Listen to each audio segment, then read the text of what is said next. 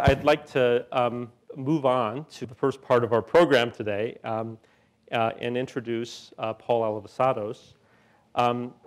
So Paul is appropriately our first speaker. He's, of course, the former director of Berkeley Lab and current Vice Chancellor for Research at the University of California, Berkeley. He's a key founder of the Molecular Foundry, absolutely central figure in developing the concept, the proposal in our center, and our first director of the Molecular Foundry. So, and I should also note, finally, he's a current user of the Foundry. So, so thank you, Paul, and I'd like to invite you to the stage and get you started. So please welcome Paul Alivisatos. Well, thank you so much, Jeff, and it's a wonderful day. It's really a very special day, I think. The Foundry is a community, above all, and it's a community that practices science in a very important field, a foundational field, really, for modern materials, at the highest possible level. And it is also a community that is completely open and sharing.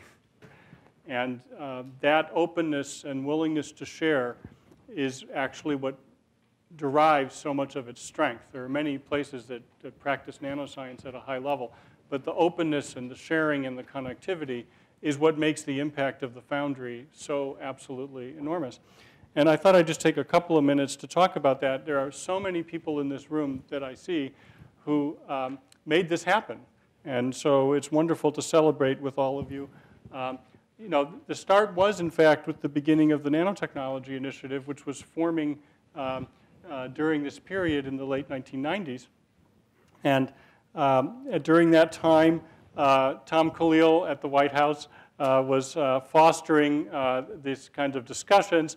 We were working to help inside the NSF to create some of this work. And I was tutored at that time by the gentleman you see here, Danielle Shemla, who was an amazing, amazing human being who was encouraging me to become involved at a larger level than I had imagined I ever would be in anything. And so he was a great inspiration, and so I got involved in things like this and meeting with Tom Khalil and so on. And during that time, all of the agencies started to think about what they might do with something like this. Of course, meanwhile, relying upon Congressman Honda, who's right here, and who was really the shepherd, the shepherd of all of the congressional efforts to help the science community realize its vision. And so all of the agencies were sitting there looking at tables like this and thinking, money is coming our way. How shall we spend it? And I had, because I had been involved earlier in some of the planning before the agencies knew that they would be getting these kinds of funds, Pat Damer asked me to be a part of a small group that spent that summer meeting several times in headquarters, talking about what could DOE do? And all the agencies, of course, were going to do many different things. Many of them were going to establish a series of single investigator programs. They were going to establish some science and technology centers, all kinds of things of this type. And so there was a discussion. There was a debate going on about what could ultimately this entity, what could DOE do? What kind of investment could it make that would truly be important for nanoscience? And the person I want to call out right here is Paul McEwen, who's a wonderful, wonderful scientist and good friend. And Paul and I were asked by Danielle in an early stage to work with Mark Alper. Is Mark here? There he is. And Mark was really, played such an enormous role in really catalyzing this and in bringing both Paul McEwen and I together, because we really were both kind of loose cannons and didn't really know how to do anything. And so he was thoughtful and disciplined and just did such an amazing job.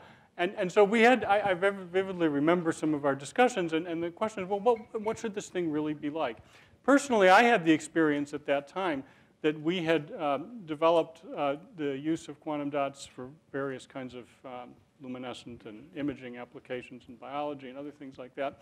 And I would go out to seminars at different places. And afterwards, lots of people would come up, because at that time, the ability to make the materials was really very foreign to most people. And so they'd come up and they'd say, well, can you help us? Can you send us some material? So, one answer to that was to create a commercial entity that would sell them. But the other one was to say, well, if you want to learn to practice in this field, you actually have to learn how to make them yourself.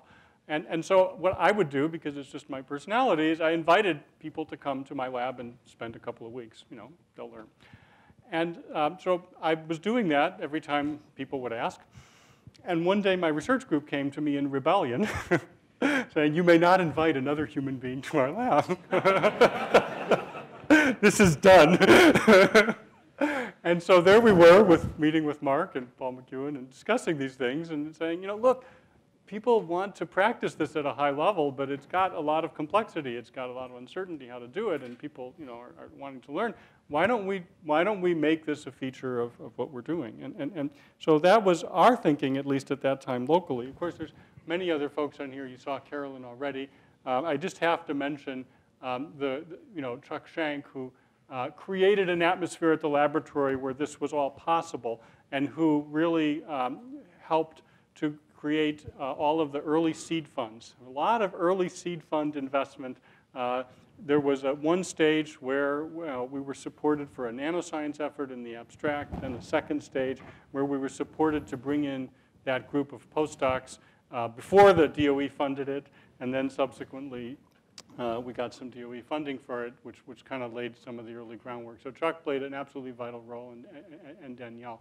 And of course then the group, Jean Frichet, who's in Saudi Arabia now, but present here are Miguel Salmeron and Steve Louie and Jeff Boker. And this group, absent Paul, who went off to Cornell, but we still love him. This group actually, as Jeff said, became the kind of nucleus of thinking very hard about this and trying to see how we could make it work. And it was a great and wonderful time. Now, there's two things I have to say about it that I just want to bring out there. One was I learned an awful lot about how buildings get built. And one thing that I was called to this meeting. I was going to a bunch of conferences. I was called to this meeting in Washington, and I showed up there. And I learned something. I learned that I showed up at this thing, and I learned that there's this process in DOE called critical decisions. So critical decision 01, for those of you who follow these things, showing up at a meeting and not knowing that that's what you were showing up to is kind of not the way to do it. And so we had a wonderful vision, which was this vision that we would create these places where people could come and share. But we had not really done very good homework, and Dieter Ast is here, and he was on the panel of people that was looking at these kinds of things and just said, these Berkeley folks, they have an interesting idea, but they've done no homework. And so, we had a near-death experience due to my lack of experience. And then, fortunately, Chuck and Danielle searched around the laboratory and found Jim Krupnik. And Jim stepped in and immediately settled all of these things. And within days, he had us organized and thinking about how to actually go through the process of creating a real entity, because we had an idea, but we didn't know how to do it. And Jim, of course, that experience placed him on a track ultimately to become the chief operating officer later on for this laboratory. The other thing I learned a lot about was how architects do their business, and you can see the Smith Group, some of their early designs that they were engaged in, and of course it came out that way. And so I had lots and lots of discussions with the architects, and just to give you one flavor of it, there were some hard parts and some easy parts with that, or some fun parts. So the hardest part was that they immediately conceptualized this cantilever, and I personally was completely horrified by this. because all I could think about was vibrations, right? I mean, that was it. And it was quite an experience because the architects really wanted the cantilever. And I didn't know how to operate in a world like that. And it turned out that they did. And so at a certain point, it was far enough along in the designs that there was no changing it, even if I jumped up and down all I wanted. And so then, you know, I was just so worried about this, and I went back to Jim and just said, you know, I just think this could be the biggest mistake ever. And he said, okay, we're going to figure this out. And he got a whole group of people to do a very extensive set of mechanical simulations with and without designs that had the cantilever in it. And they proved that it was going to be okay. Now, although that was a difficult period with the architects, we talked a lot, and they wanted to know what is nanoscience, because they didn't know. And so I told them, you know, as I've said in many other occasions, well, imagine that you have a piece of gold and you break it in two, and then, you know, it's still gold, but you keep doing that over and over again. Eventually, it become tiny particles. They won't be the same anymore. And they listened. And so outside, if you go by the Foundry, you'll see that there's these series of rocks. And here are the big rocks, and the middle rocks, and then the littler rocks, and then inside are the nanoparticles. And they were trying to make it up to me about the cantilever, okay? And since they were right, you know, okay. I do want to acknowledge Pat Damer. I mean, what an amazing leader. She really had to fight hard to develop this concept of the user facilities and to create a space for it inside the Department of Energy. And it wasn't an easy thing to do. And she was absolutely brilliant at doing it. And so we owe her a great deal. I think many of you know that later on in my career, I spent an enormous amount of time developing a warm and cordial relationship with the community that surrounds us. I did. And this was a moment because we had a hearing nearby, and there was somebody who had like a video camera right in my face saying, how does it feel to be developing fourth generation nuclear weapons and things like that. You know, I mean, there was really a community that didn't know what we were doing, and they were just really upset at us. And it's because we didn't take the time to engage the community that surrounded us early to talk with them about what we do and what it means and why it fulfills aspirations for society and all of those things. So we just didn't, you know, sort of just blithely walk through it. So it was another part of my education in life, and then later on I had a chance to kind of atone for not having done things so well. We're so proud of everything that's happened here. The group of 6 did something that I just want to mention to you. So all these centers were being started all over the place, and they were opportunities for people who were prominent in the field to have resources personally to do research. And we made a determination amongst ourselves that what we would do is fulfill this concept of a community resource, and that the essence of doing that would be to recruit new people who are at the beginnings of their career but had a lot of talent, and to foster them, and to press them to have scientific excellence, and to press them to serve the community, and to do both of those at the same time. So we did that recruiting, and we brought in this incredible group, and then we stepped back. We really stepped back, and I think that was an important decision in creating something that isn't the specific outcomes of one individual's research agenda, but is really something that serves the world in a broader way. And so that was an important step. In fact, I vividly remember in an early, Carolyn was joking about DOE reviews, there was an early review where after the thing had, you know, first started, where we really got hammered, and everyone was saying, why isn't Paul Alivisatos inside here? Why isn't Jean Fauché inside here? Where are they? You know, and so on and so on. And we go back and say, look, we got you, Jeff Neaton. We got you, you know, Jim DiOrio, all these folks who are here right now, Ron Zuckerman. These are the people who are the future, and they're going to create a community around them, and that community is going to be self-sustaining. You don't want us to come in and clone ourselves. We're here already. And that, I think, is, you know, the concept of truly sharing has been vital for it, and it is the essence of why it has worked well.